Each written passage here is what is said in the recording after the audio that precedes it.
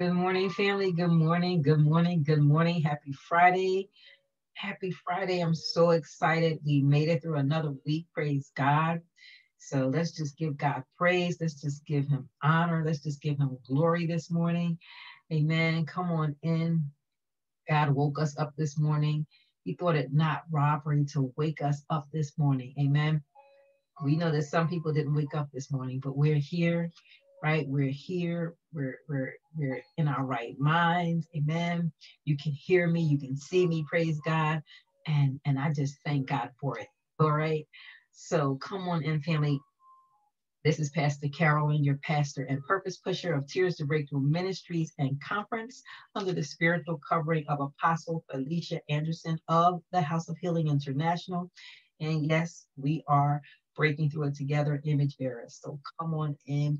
And yes, you are an image bearer made in the image and the likeness of God. Therefore, you don't look like what you've been through. Say, I don't look like what I've been through. Grab your mirror and say, I am an image bearer. I bear the image of God. I am a reflection of God in the earth. Amen. I rep him. I represent God. Amen. I am an image bearer. I don't care what they said about you. I don't care how they want to define you and sum you up and put you in a box, but you are an image bearer of God, right? He created you and he created you fearfully and wonderfully, right? You are the image of God. Yeah, I'm an image bearer. I am an image bearer. Yes, you are. So come on in, family. This is Friday. And of course, on Fridays, we do our life after abuse slash life after divorce. So that's what we're going to be talking about today. I've heard your I've gotten your requests. I've heard your um, uh, thoughts on wanting to uh, talk more about relationships after divorce, after trauma, after abuse, um, getting remarried and all of that. So if you're new, you may not know, or you may follow me and may not know, but I have gone through divorce. I've divorced. I'm remarried now, very happily remarried. Praise God. Um, And so I've gone through divorce, I've gone through abuse. I was in a very abusive marriage at one time, and gone through trauma. So I am speaking to you, from the other side. I've been on the side where you are, but now I'm on the other side. Praise God. I made it through. I broke through those those barriers. Amen. I broke through those walls that were put up, that was keeping me bound to my past and my hurts and my wounds, and God healed me. And God is no respecter of persons. He can heal you too. Amen. Listen, I'm telling you, um, it's nice to be on the other side of that.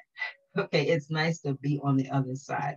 And for those of you who are struggling to get there, I'm here to help you. Okay, so today I'm going to be reading some excerpts from my book, Tears in a Bottle, because this book actually tells my story. I dropped something, I don't know what it was. It tells my story, and I'm going to be reading. Those of you who have your copy, I know I dropped my pen. Those of you who have your copy, maybe you can read along with me. I'm going to be reading. What I did, I lost my spot. I dropped my pen, but anyway, I digress.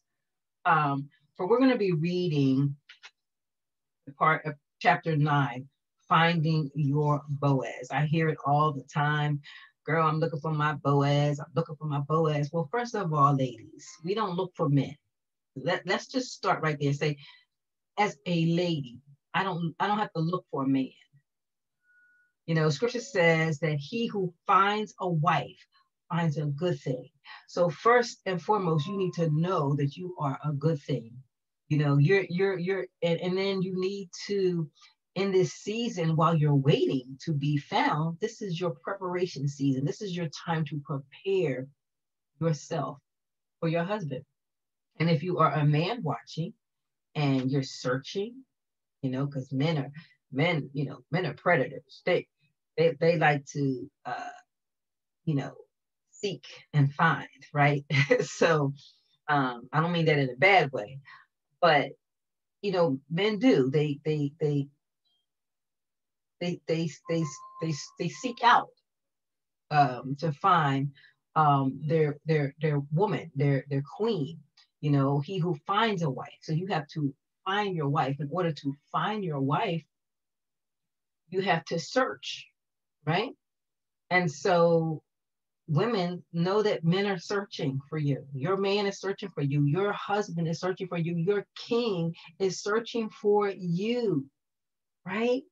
He's searching for you. So the question is, when he finds you, what is he going to find? What is he going to find when he finds you, right? So today I'm actually talking to kings and queens because in order to be a queen, you need to have a king. In order to be a king, you need a queen. Okay, so we need each other. And so, so I've been getting those requests. And so what does it look like after you've been abused and you've survived abuse and you've survived a divorce? And now you're at a place where, you may have already met someone, and if not, hopefully the one you met is the one. Okay? Because we meet people all the time.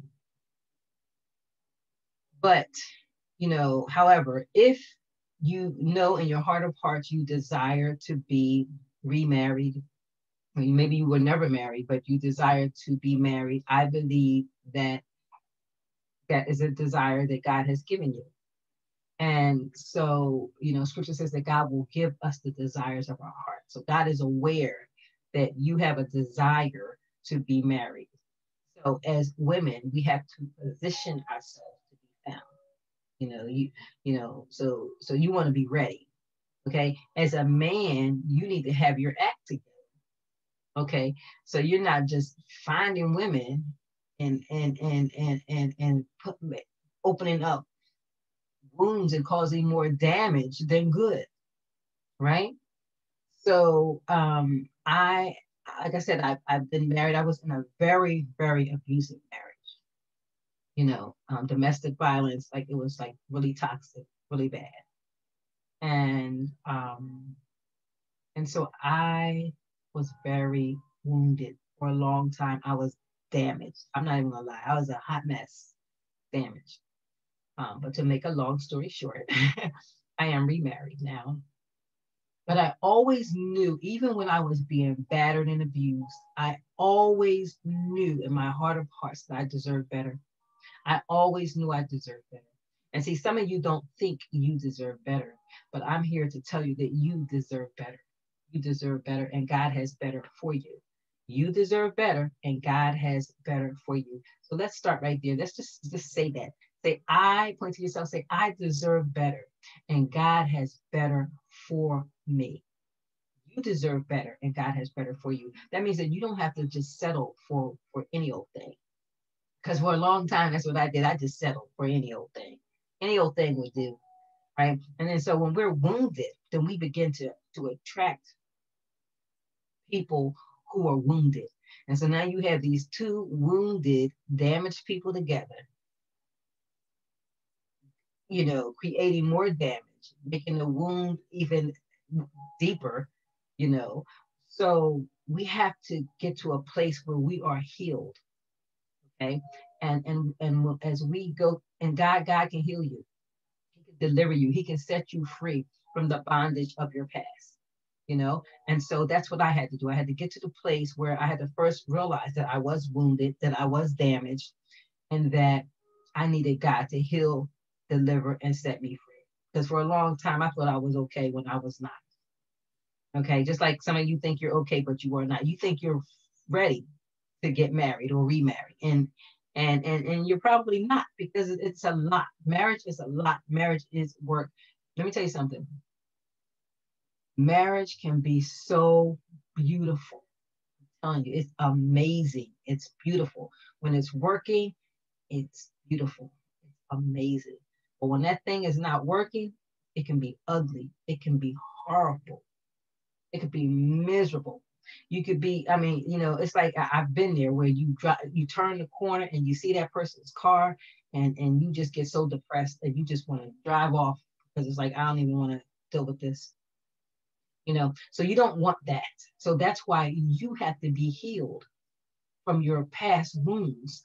And so that way you'll be able to attract somebody else who's healed and whole. You don't want to be, and I'm not saying that to say you're going to always be perfect. He's going to be perfect. You're going to be perfect. Because nobody's perfect. We all have baggage. We all have baggage. We all have, some, um, we still have stuff because, I still got some issues. Okay. So you're not going to be perfect. However, but you don't want to be so broken that you're putting up walls and you're always defensive and you can't hold a decent conversation and you're jealous and you're insecure and you're making the new person suffer for what somebody did to you in the past. No, that's not going to work. So that's not going to work. It's not going to work. So on this Friday, this Life After Abuse, Life After Divorce Friday, we're going to talk about what it looks like to get to the other side, to be whole and to attract somebody else who's whole.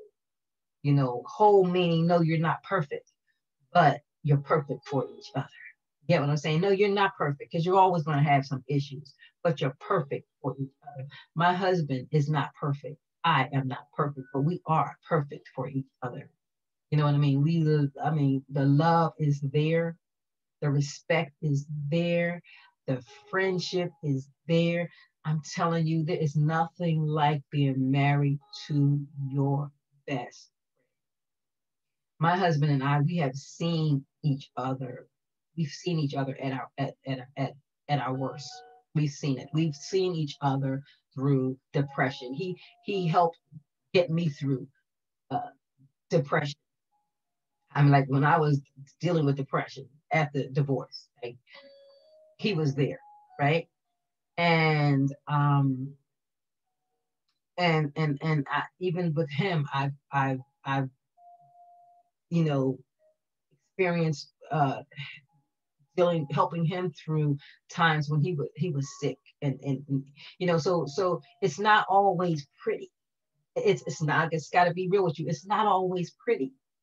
But if you're not equipped, if you're not whole, if you don't have the capacity to handle it, if you're a fair weather spouse, it's not going to work. So we have to, in this season while you're single, now is the time for you to get prepared for who God wants to send your way, because he's out there, because she's out there. But are you prepared? Are you ready? So I just want to go ahead and read some things to you. First, what I'm going to do is I'm going to read our morning post. So if you have not already stopped by the Tears to Breakthrough community, our private community, we're private, but we're not exclusive. Stop by and check out our morning post. Okay. So I'm going to read that, and then I'm going to read some excerpts from my book, Tears in a Bottle. You can purchase yours on Amazon.com or BarnesandNobles.com. And then we're going to do our We Write the Word segment, because we write the word here in this ministry. We read the word, we study the word, we wear the word, we write the word. So I have an apparel line, Image Bearers. This is one of my, this shirt is from my apparel line, this beautiful blouse. Image Bearers, from my Image Bearer collection. Very comfy. You can wear it off the shoulders, or you can wear it. It's very comfortable. You can wear it on the shoulders. Very comfy, very roomy, stretchy. But yeah, so I have an apparel line. I have, we also have mugs. We have cosmetics. When I say we, I'm talking about my granddaughter and I, Layla, and each time you make a purchase, we have a travel business.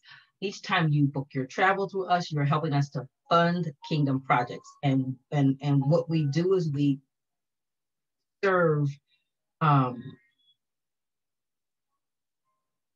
nonprofits that support breast cancer awareness and research, domestic violence shelters, and some youth-related nonprofits. And so this is sowing into good ground. And I thank all of you who do sow into this ministry, because we're doing great things and you're helping so many. So, but the point that I'm trying to make is we wear the word, we study the word, we meditate the word, this is a word-based ministry. Okay. So according to Genesis 1:26, you are an image bearer. Amen. And then we do our flawless meditation according to Proverbs 30. God's word is flawless. Say, God's word is flawless. God's word is true. God's word is pure, and we can take refuge in it. Amen. So now let me go ahead and read our morning posts. If you have not stopped by, stop by, say good morning, and check out our morning post. So it says, you can't desire a relationship and constantly complain that there are no good men or women out there. How many of you do that? You want a good man, you want a good woman, but you're always complaining that they're not out there. No, conflict of interest. At that point, your true beliefs contradict what you say. Are you a walking contradiction? Are you a walking contradiction? When you want to attract a relationship, make sure your thoughts, words, and actions are surrounding. Don't contradict your desires. Are you looking and feeling your best? Right? We're journaling, so ask yourself these questions, write these questions down. Are you looking and feeling your best? Is there room in your wardrobe for the new relationship? Is your camera ready to capture the picture of the new relationship? Think of the actions you would take in preparation for the relationship and do as many of them as you can. Are you ready to receive, or are your actions or lack of them contradicting your desires? Everything has to line up. If you say you want to be married, if it is your heart's desire to be married, your mind, you got to get your mind right. Say, I got to get my mind right, because your thoughts and your words must line up with the desire that you have in your heart. Your thoughts, your words must line up with what you have, that desire that you have in your heart, right? You can't say on one hand, there's no good men, there's no good women out there, but then on the other hand, I want a good man and I want a good woman. First, you have to change your mindset. Of course, there are good men everywhere. I meet good men, I know good men. There are good men out there. There are amazing, powerful women. Yeah, I get excited about the ladies. Yeah. There are beautiful women out there that I'm talking about, women of substance, right? Men of valor, right? They're out there. But you're not going to attract them with the negative self-talk, with a negative mindset, with the negative verbiage that you spew out your mouth every day. You're just not going to attract them. If anything, you're going to cause them to run off. Okay, so let's start there with aligning our thoughts and words with what we actually want. We want to speak the promises of God and not the problems that we see. I will speak you know how we do here.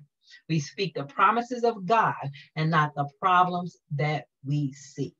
So yes, there's going to be some obstacles. And every day is not going to be perfect, but you have to prepare yourself. And it starts with your mindset, and then with the words that you allow to come out of your mouth. Okay. So with that said, let's go to my book. I just want to read some things to you, and then I'm going to go. Then we're going to do our We Write the Word. Okay. So I'm going to read. This is chapter 9, Finding Your Boaz. Okay. Those of you who have your copy, you can follow along with me.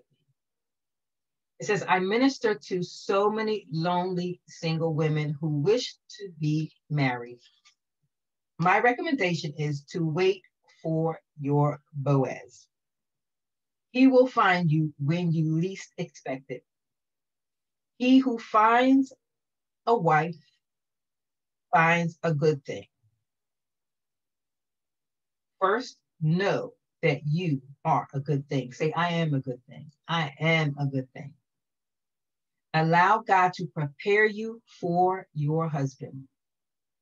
Those of you who know the Bible know that Ruth patiently waited for her mate, Boaz. Okay. In fact, Ruth was working when Boaz noticed her in the fields. It means you need to be working. You need to be doing something. You need to be on a mission. You need to be, if God called you to ministry, you need to be operating in your ministry gifts. If God called you to become an entrepreneur, you need to be starting that business, right? If God told you to write a book, you need to be writing that book. You need to be, God said, go back to school. You need to be going back to school. You need to be doing some stuff. So when your man sees you, when your king sees you, or your queen, you will already be secure and operating in the things that God has called you to do. Amen. Not just sitting around waiting, right? I'm going to read that again. Ruth was working when Boaz noticed her in the field. My advice to you ladies is to not be anxious about anything. Rather, pray that God gives you patience while you are in this season of your life. I am praying for you, and I come in agreement with you that God is sending you a godly husband, one that loves you as Christ loves the church. While you are waiting on your Boaz, because you know we're good for saying, I'm waiting on my Boaz, I'm waiting for my Boaz, right? While you are waiting on your Boaz, remember not to settle. Now, this is going to be funny to some of you, and this is going to be offensive to others. I'm going to say that again. This is a disclaimer. I put it in the book. It's going to be funny for some of you, but it's going to be offensive to the rest of you. Okay, but I don't care. It's my book, my story. It is what it is, but it's my truth. While you are waiting on your Boaz, remember not to settle. Too many times we settle for less than God's best. While you are waiting, your responsibility is to perfect your relationship with God. So enjoy your singlehood and prepare yourself to be found. That's for the ladies. Prepare yourself to be found. Say, I am preparing myself to be found. Because why? Because he who finds a wife finds a good thing. You already know you're a good thing, right? You already know that. Yeah, I already know that. I'm a good thing. Okay. And so first you need to know that, but then you need to prepare yourself to be found. So that means you need to start working on yourself. Okay. We all have room for improvement. All right. Don't be desperate. I'm going to say it again. Don't be desperate.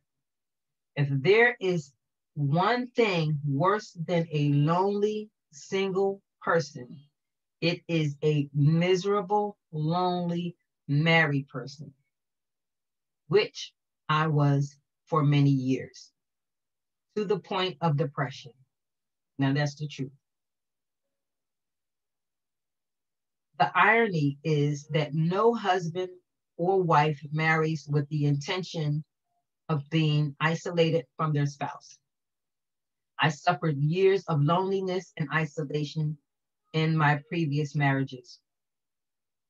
So, ladies, regardless of what your heart or biological clock says, you do not need to be in a rush to get married. Ask yourself, am I emotionally ready to get married? For all of you who are in a hurry to have a boyfriend or get married, here's a little piece of biblical advice. Ruth patiently waited for her mate Boaz. While you are waiting on your Boaz, don't settle for any of his bootleg relatives. And here they are. You know who they are. Broke as, lying as, cheating as, dumb as, drunken as, cheap as, locked up as, good for nothing as, lazy as, and especially the abuser, beaten yo as. Wait on your Boaz. I told you it's going to be offensive to some and funny to some. I'm good either way, okay? And make sure he respects your eyes. I ain't cussing. Yo, YOAZ, okay? I have been in relationships with most of the above. After years of shedding tears, God caught each one, and I know now that there is life after loss, and I am living life victoriously. Praise God. I thank God that He never left me. He was a very present help in my times of trouble. I have comfort in knowing that God can restore that which is broken and change it into something amazing. The Bible teaches that God is no respecter of persons. He did it for me, and I know He can do it for you too. The enemy knew the plan and purpose that God had for me, and I believe that is why he tried to take me out at an early age, so that I would not grow into the spirit filled and spirit led woman of God that I have become today. I survived teenage rape, teenage pregnancy, loss of a baby, an abusive marriage, divorce, and being a single parent after divorce. Thank you, Lord, for putting me in my set place, which is in you. I thank you that everything in my life has prepared me for such a time as this. I have the opportunity to minister to women who are broken, abused, and experience loss. Mm. People often ask this question: if God is a good God, how can He allow all the pain and suffering that is in the world? I'm going to stop there because then it goes into a whole nother chapter. But listen, if it is your heart's desire to be married, prepare yourself. And a part of preparing yourself is loving yourself enough to get the help that you need, to get the healing that you need, so you can get the love that you deserve. I'm telling you, I've been through it all, and I have never been so happy. I mean, it goes so much deeper than that. I'm saying happy just so that you can kind of sort of relate to what I'm saying or understand what I'm saying. But there's something so beautiful about being married to someone who loves you unconditionally, cares for you, who, and this was something that was so important to me. And those of you who have lived through abuse, and I think a lot of ladies feel this way, but I know for me, this was something that was important to me. I needed someone that would make me feel safe. My husband, my current husband, makes me feel so safe. I feel so safe always. He's my protector, and he shows that every day. He covers me, right? I don't have to worry about anything. I don't have to worry about anything. And I'm not saying that to say everything's perfect all the time. It's not what I'm saying, but most of the time, we're good. We're good. And that's what you want. Because in my past relationships, most of the time, it was bad. Most of the time, it was trauma and drama. Most of the time, there was some form of abuse and misuse, right? So I'm here to tell you there is life after. There's life after abuse. There's life after trauma. There is life after divorce. You need to believe that and receive that today. Say, I believe it and I receive it in Jesus' name. Amen. Amen. Now let's go ahead and go over to our We Write the Word, because we write the word, we meditate on the word, but we live in this word. And so basically what we're doing is we're journaling the word. If you're new, we journal the word. And so I have posted in our Facebook community, I posted the schedule, the scripture schedule, and every day you just look at the schedule of the scripture of the day, and you meditate on it, and you write it out and journal it out. And then you begin to ask yourself, 4 questions. What does this passage mean? What does this passage say? And then, how can you apply that passage to your life, to your everyday life, right?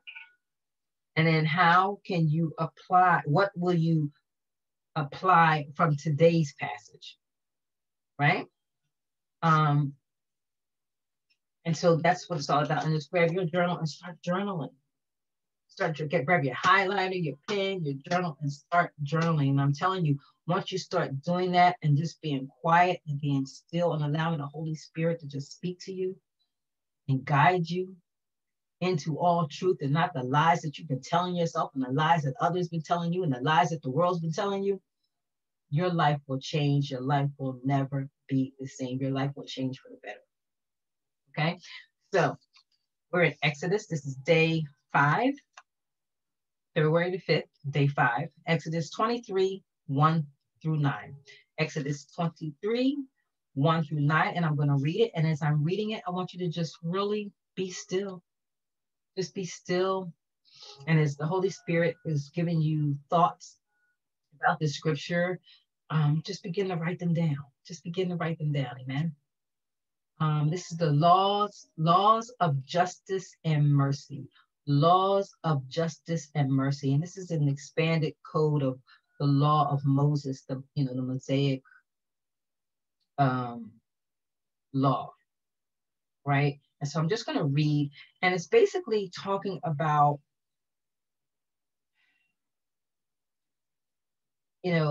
not don't spread rumors, don't spread gossip, don't follow the crowd. If you know the truth, I don't know if you've ever gone through jury duty, right? And so, many times when you go to jury duty, you already have, a preconceived notion about what the outcome's going to be. And that's not the way it's supposed to be. You have to actually listen to all of the arguments, before you make a decision. And so, and then you don't want to, then you're not supposed to even talk amongst each other, or any of the witnesses. So there's a lot of laws that apply to becoming a juror, right?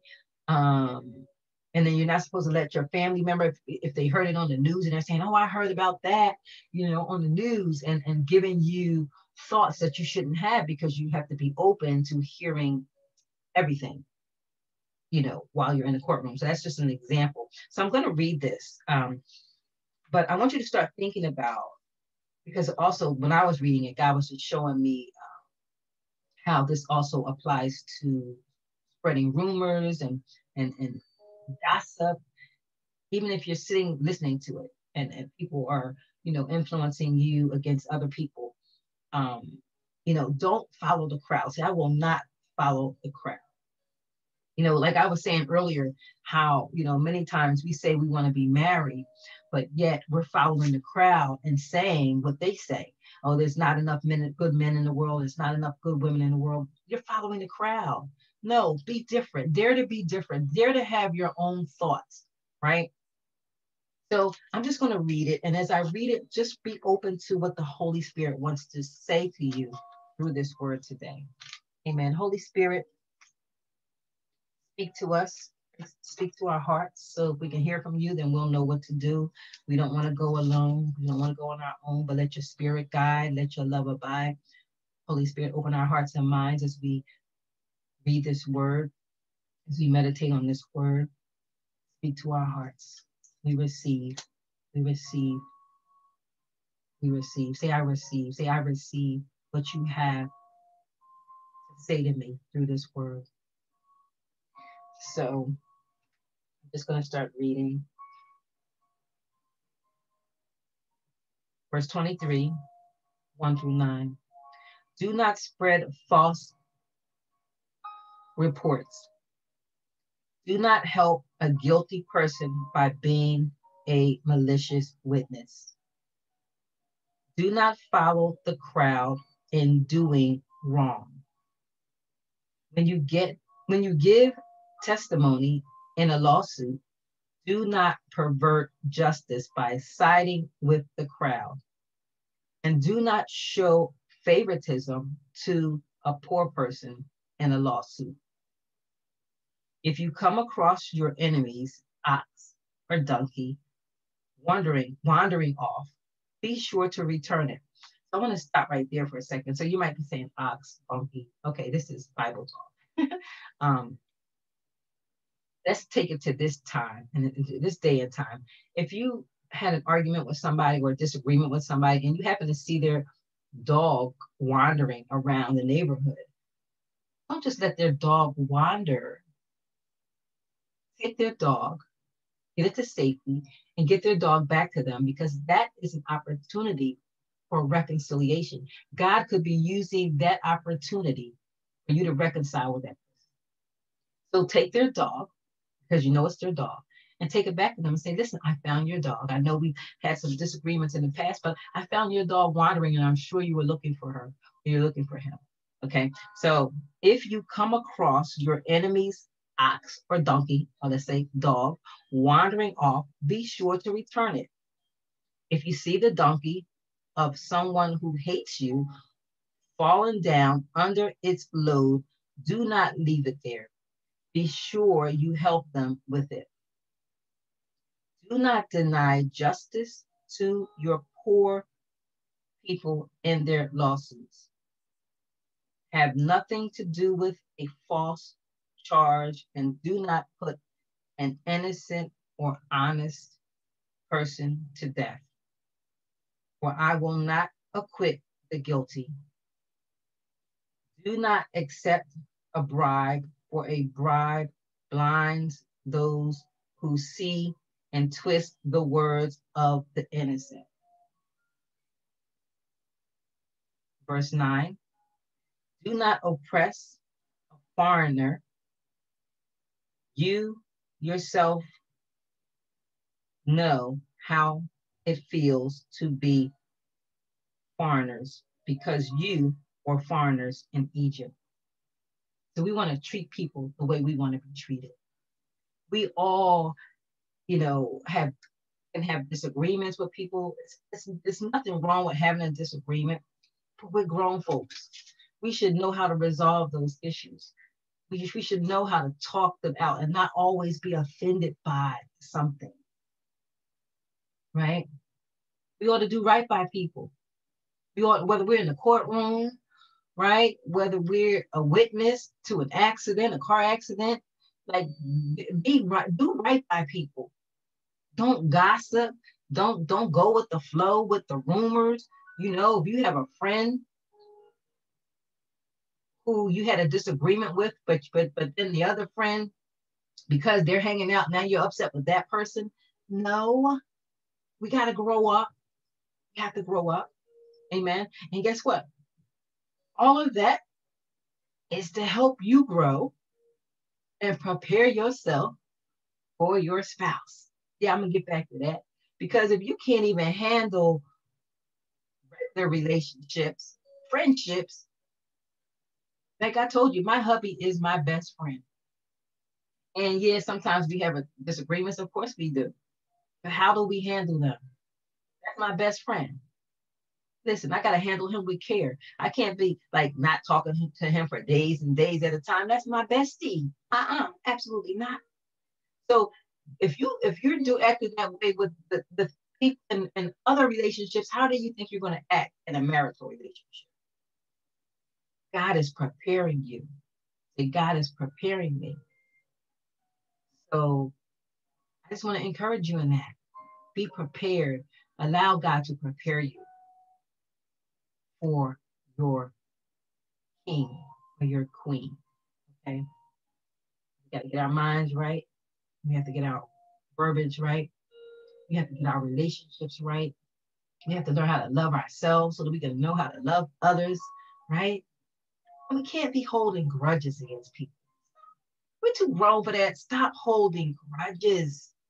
Be open for reconciliation. And I'm not saying if somebody abuses you or hurts you, I'm not talking about that because you don't want to be, don't be, put yourself a harm's way. That's not what I'm talking about. But if you just had a silly misunderstanding, because usually that's what it is, especially as women, it's the craziest stuff, man, that we hold on to grudge. We I don't even have time to get into all that. But you know what I'm saying. We have to do better. We have to do better. But God is preparing you. See, God is preparing me for what's to come. So I need to get it right. I need to get my mind right. I need to get my verbiage right. Right. I need to get my act together. Right. So I pray that this has encouraged you. If you would like to reach me, please do feel free to reach me. I have my contact information here, or you can inbox me. But I would love to talk to you.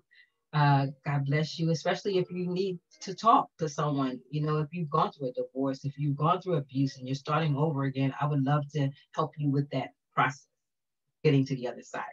Okay. God bless you. Be encouraged and not discouraged. And I'll see you next time. God has an amazing plan and purpose for you. Know that. Know that your heavenly daddy has an amazing plan and purpose for you. And I pray above all things that you will prosper, that you will be in health, even as your soul prospers in Jesus' name. Amen. Amen. Amen. Father God, help us to prepare ourselves to be found. Help us to prepare ourselves, for God, for the women. He who finds a wife finds a good thing. Help her to know that she is a good thing. I just feel right now that some people don't even know that they're a good thing. They just think they're nothing. They don't even know their worth. Help them to see their worth. Hallelujah. Hallelujah. And if it's a man watching, Lord God, who desires to have a wife, help him to get himself together so that when he finds her, he will be able to add value to her life. He will be able to add value and not put her back, set her back, hurt her, cause her any deeper hurt that she's already gone through, Lord God. So prepare the men to find their wife. Prepare the woman for her husband. So we're all in a preparation season, Lord God. You're preparing us for what's to come. Help us to be open-minded. Help us to open our hearts and minds and not be guarded, Lord God. I just feel right now that some are just so guarded.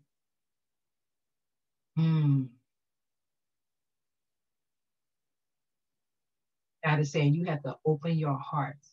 You have to open your heart. You have to let your guard down. You want a husband? You have to let your guard down. You're too guarded. He's not that man that hurt you. He's not.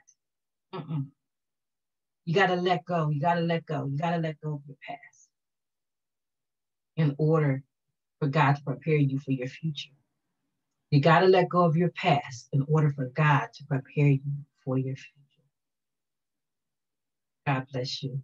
May heaven smile upon you. I'll see you next time. You have a blessed and marvelous day. Bye-bye.